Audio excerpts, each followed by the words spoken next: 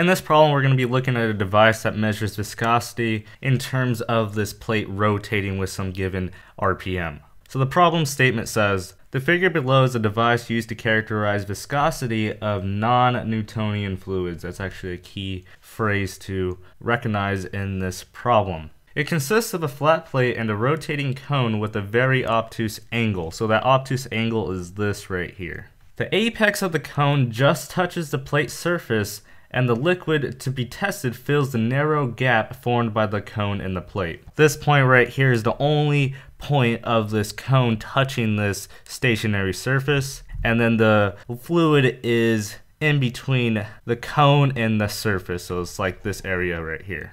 Derive the expression for the shear rate in the liquid that fills the gap in terms of the geometry of the system. Evaluate the torque on the driven cone in terms of the shear stress and the geometry of the system.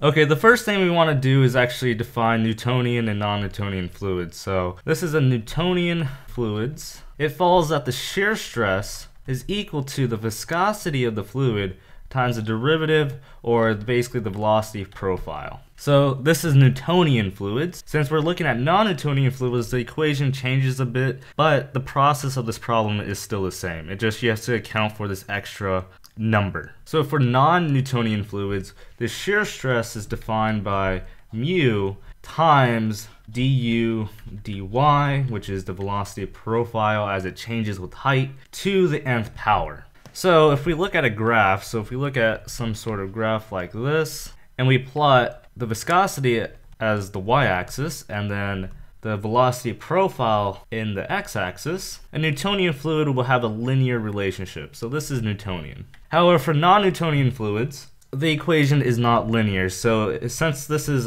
to some power n, that means the equation is some sort of quadratic. So that means it could either be concave down like this, or concave up like this. So these are non-Newtonian. So for this problem, we'll be looking at this kind of fluid, which doesn't change the process, but this is the main difference between non-Newtonian and Newtonian fluids. So the first thing to do is actually to define the velocity profile of the system, or the fluid that the system has. So if we look at this section right here, so this is where the fluid stops in terms of height. So this is how high the fluid goes in terms of the system. And we know that the system is rotating in this fashion. Therefore, the velocity profile must act tangentially to the circular cone of this device. So if we're looking at a top view, the velocity profile at the greatest point, which is right here, must be acting in this direction if we're assuming this rotation. This is the velocity at this given height of the cone. As we get closer to the center of the cone, the velocity profile diminishes. So if this is the center, and then if we draw a vertical line downward, the velocity profile will be something like this.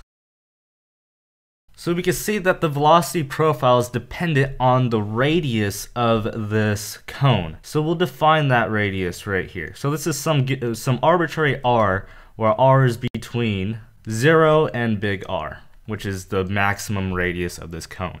So not only does the velocity profile change in the r direction, but it also changes in the vertical direction, so this direction right here.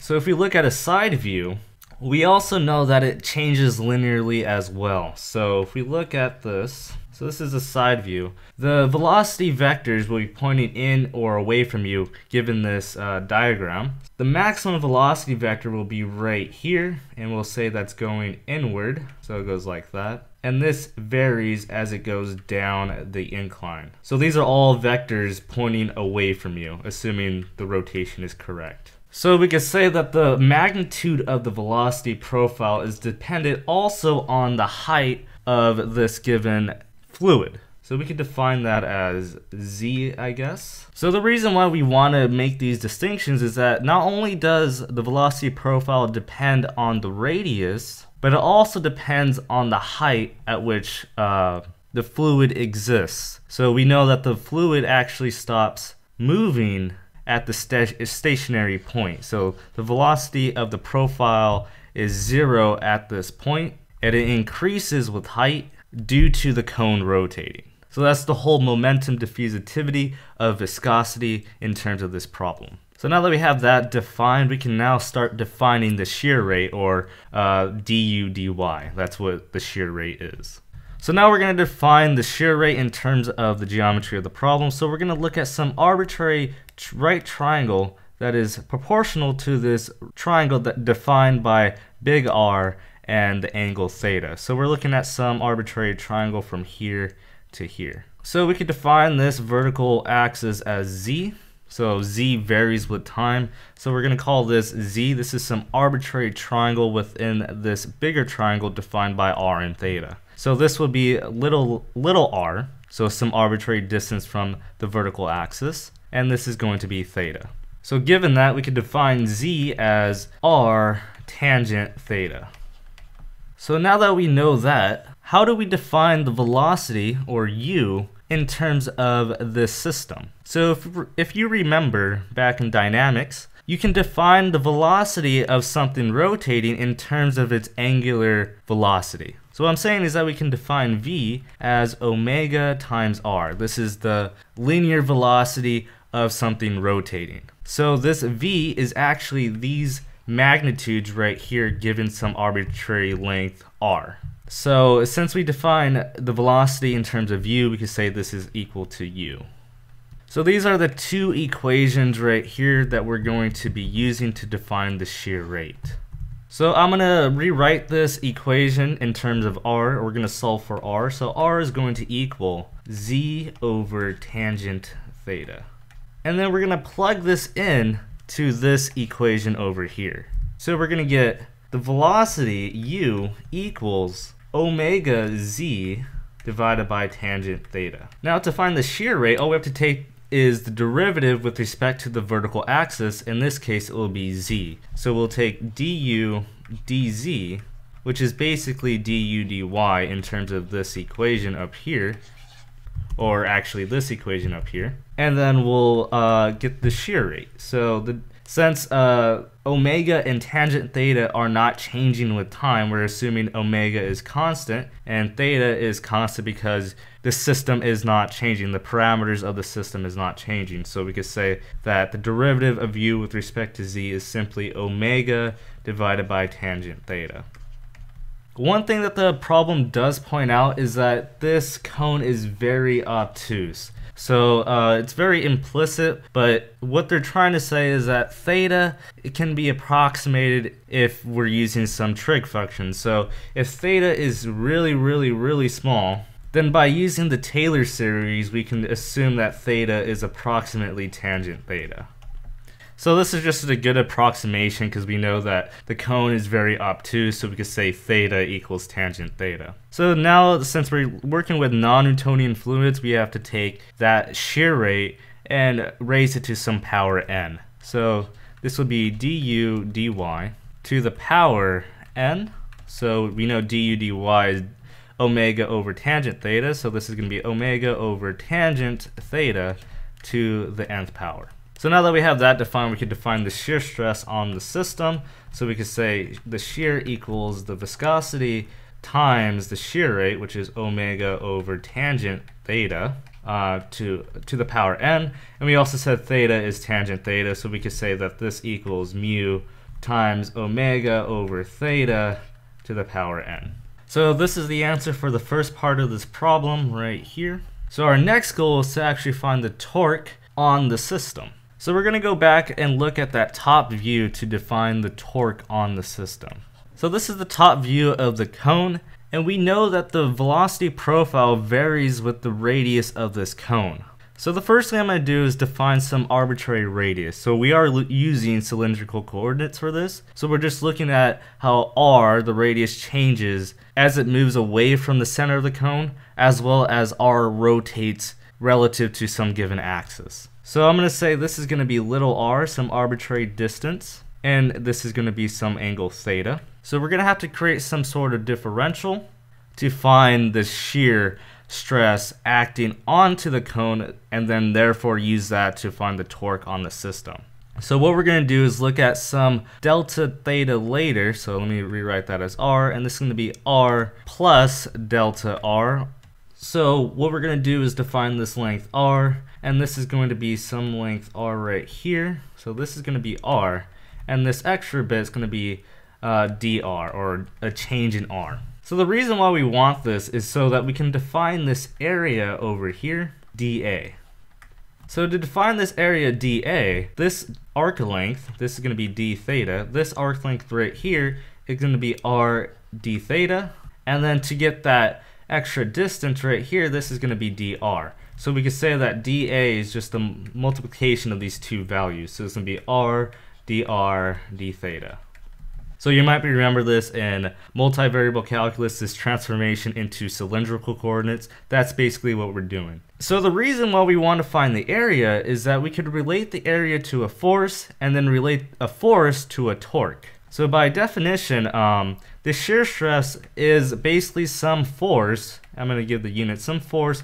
So newtons divided by some area, so it'll be some meters squared. So if we want to find the force, we could say that dF is the shear stress times an area. So we could say that this equals the shear stress times dA.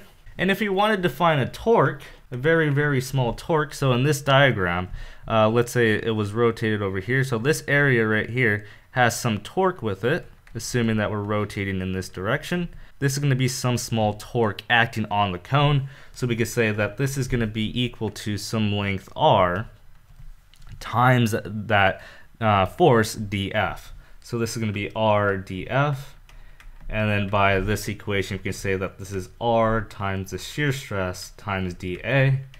And we know that dA is defined by this infinitesimal right here. So we could say that dt equals the shear stress times r squared dr d theta.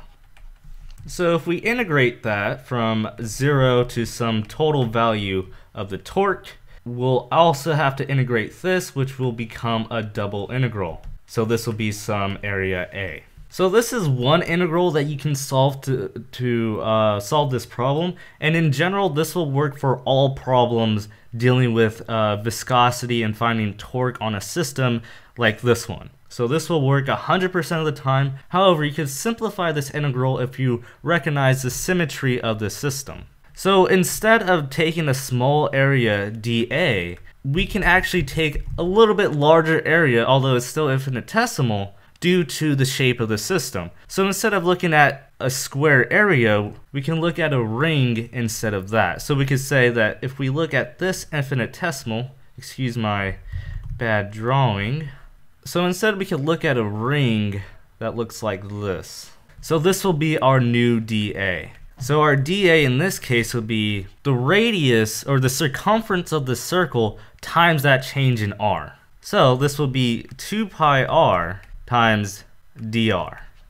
So another way we could write this integral, and we could say that 0 to t dt, or the torque, is equal to 2 pi times this integral, which is going to be r squared times the shear stress times dr. And if you do the math of this integral, you'll get the same equation over here. And this will be our limits of integration from 0 to big R. So to prove that, I'm going to solve this integral instead, and you're going to see how this integral pops out from this equation right here. So let me rewrite that integral. So this is going to be 0 to some value of torque that we're trying to find equals the double integral. So we're going to have it as this. So this is going to be the double integral of the shear stress times r squared dr d theta. So our first limit of integration, this integral right here, is dependent on r. So this is going to be from 0 to r, or basically 0 to the full radius of the cone. And then theta is going to be the whole cone, or in terms of the angle, it'll be from 0 to 2 pi. So the 0 to 2 pi comes from this, so we're rotating all the way around the cone, so our limits of integration is from 0 to 2 pi. And then for r, we're obviously moving from the center of the axis all the way to big R. So those are our two limits of integration. And we also defined the shear stress earlier, so we could plug that in as well. So we're going to get, and the shear stress is actually constant, so we're going to get mu times omega divided by theta to the nth power, and that's constant, so we can move that out of the integral, and this is going to be 0 to r. So let's solve this integral. It shouldn't be too difficult to solve. So the integral of r squared, that's going to be 1/3 r cubed evaluated from 0 to r, and this is going to be from 0 to 2 pi d theta. So that's going to equal 0 to 2 pi 1/3 r cubed, and I forgot the shear stress, so this will be mu omega over theta to the nth power. And since r does not depend on theta, we can move this out as a constant and integrate this. So this would be mu r cubed over 3 times omega over theta to the nth power times this integral from 0 to 2 pi d theta. And then this will just equal theta, so this will be mu r cubed to the nth power of theta from 0 to 2 pi. And then we simply rewrite this equation. So this integral right here is simply equal to just t. So we can say that the total torque on the system is going to equal this. So if we plug in 2 pi into theta, that's just going to be multiplied by 2 pi. So our full equation is 2 pi mu r cubed over 3 times omega divided by n, or divided by theta to the nth power. So the reason why this integral right here is the same as this integral over here is because this integral from 0 to 2 pi d theta is simply just 2 pi. So that's this right here. So we basically solved this part of the equation by looking at the symmetry of the problem. So that's why it was pulled out over here, and that 2 pi is still right here. So that's why if you notice the symmetry of the problem, and you can apply that simple trick so you don't have to do as much integrating, but either way you will get the same answer. However, if you don't assume the symmetry of the problem, you can apply that to all problems that are sort of related to this type of problem, meaning you have to find the torque or the force on the system given some viscosity of a fluid, and you could use that general equation all the time. However, if you want to speed it up a little bit, you could use the symmetry of the problem to make the integral a little bit easier. But this is the problem, or this is the answer to this problem. This gives you the torque being applied on the system due to the frictional force, which is going to be the viscosity of the fluid, or which is due to the viscosity of the fluid. So hopefully that wasn't too complicated. The hardest part of these problems is actually setting up the problem and understanding what is shear stress, and how does the shear stress relate to the velocity profile, and how can I relate the velocity profile to the geometry of the system. Once you have that set up, the mathematics is pretty straightforward. You just do a few integrals and you get the solution. So that is it for this problem. Hopefully it helped you, and I'll see you in the next video.